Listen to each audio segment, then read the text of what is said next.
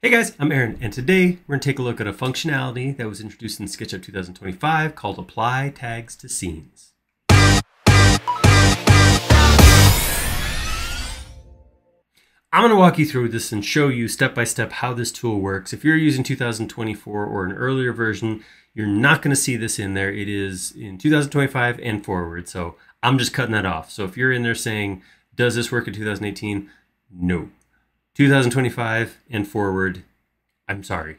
We just, hard as we try, we can't make features available before the code was written. So we're going to hop in and take a look at this and see why it's a great feature and how you might use it right now. All right, so I have a pretty simple model right here. I got an A, I got a B, I got a C. And what I'm going to do is I'm just going to take these and I'm going to put them on each on their own tag. So I'm just going to make a couple of, I'm going to make an A tag. I'm going to make a B tag. You guys will never guess I'm going to name the last one. The L tag. I'm kidding, it's the C tag. All right, and then I'm just going to take each of them and apply them to their own tag. So A is going to go onto A tag. B is going to go on to B tag, and C is going to go on to the L tag. All right, so why would I do this? Well, this is going to give me control, visibility, that sort of thing. I could create scenes off of this, that sort of thing. In this case, what I'm going to be doing is I'm just going to file and save this, and then this geometry I'm going to import into a different model. So this file is called tag export, and we're going to look at the other file I have open. I call this one base model, and it's got a D, an E, and an F, and no big surprise, these are all on the appropriately named tag. So here I have a D tag, an E tag, and an F tag, and I can toggle those on and off. So let's say we want to take that and we want to apply these tags to scenes. So I want a quick way to just hit one button and then E and F go away, and then another button where E shows up and D and F go away. The third button that I click on and F shows up and everything else disappears. Let's do that real quick. Scenes, this is a great way to make working scenes that only show what you need visible at a certain time. So I'm going to turn on only visible tags. I'm going to turn off E and F. I'm going to hit plus, and I'm going to call this, so I can remember it, scene D. Enter. All right. Now I'm going to turn off D, turn on E, plus, I'm going to call this one scene E.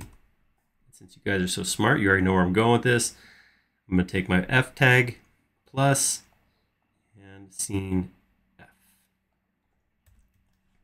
All right, so now that I did that, I have these buttons here which I can just quickly switch between the different tags. I don't have to go click turn 2 on and then 1 back, or turn 1 on and then 2 back off every time. This is just a quick button click. And the nice thing is, since I only save visible tags, I can spin around here, I can be moving, I could be zooming. It doesn't matter. I can do anything I want here, and it doesn't matter where I look from. I can just swap those out. It's just visibility. All right, so that's great. So now let's go back in here and let's go to File and Import, and I'm going to import that file I was just working on. So here's my A, B, and C, and I'm just going to go ahead and drop them right there. When you import geometry from an existing model, everything from that existing SketchUp model is dropped into a single container. So this is a single group. I'm just going to right click and explode that. And now I have A, B, C in here with my D, E, F. And you'll notice tag A tag, B tag, C tag all came in with that import. So this is just how I'd expect it. Now, since the beginning of SketchUp, when you do this, something happens when you go through here to look at your scene. So if I click on my E scene, D and F disappear, but these newly imported items and their newly imported tags did not disappear. They're still here. Same if F, D, doesn't matter which one I click on, they're gonna show up the same. This is how it used to be. This is how it came in. If you're running 2024 or earlier, this is how it will behave. But with this new command that we have, we can update this fairly quickly and easily. So what I used to have to do to update this was come in here manually, turn off the tags I don't want, go to each scene then, hit update, and then go to the next scene, turn off the tags I don't want, hit update, go to the next scene, turn off the tags I don't want, and hit update. Not terrible, not like a mind-numbing process, but this is a pretty simple version, right? Because I have 3 scenes and 3 extra tags. So it would take me about, a dozen clicks or so, something like that. Now imagine if the model you imported had 36 different tags and they were all interspersed, mixed through your tags on your base model. It takes some time. So we have a simple way to do this now. So what I can do is I can come in here and turn off and select the tags that I want to change. So I want to change the status of these tags to off for all of these scenes. So I'm going to select all 3 tags. I'm going to come in here. I'm going to select all 3 scenes, right click, and say apply tags to scenes. This is saying apply the status of these 3 tags to these 3 scenes. So when I hit apply tags to scenes, now if I click through D, E, F, you see A, B, and C aren't anywhere at all because I told all 3 scenes at the same time don't have these tags on. So this is a huge time saver. This, especially if the thing that trips me up, I do this all the time, is I will go in, I will be modeling my model, I will create my scenes, it's great, and then I'll go in and do some more modeling and create a new tag, not thinking about the fact that the tag I just created is now on all of my scenes. Fortunately, it's not a big deal anymore because I can select that tag, I can select all scenes, and I can right-click, hit that, and boom, that tag is now gone from all my scenes. I don't have any extra stuff. So a great tool, nice functionality, especially if you do importing or if you do like I do and don't always leave scene creation to the very end.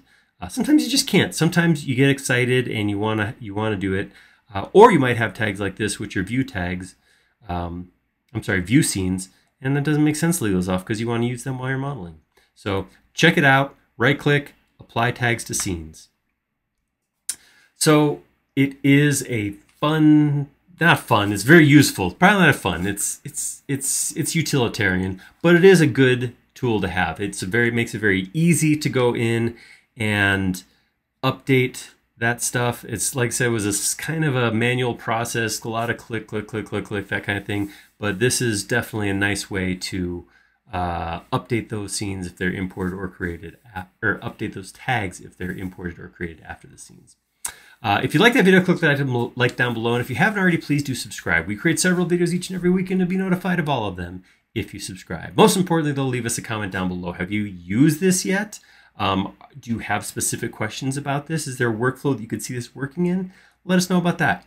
Or if you have a different idea for a video, let us know that one too. We like making these videos a lot, but we like them even more when they're showing something you want to see. Thank you.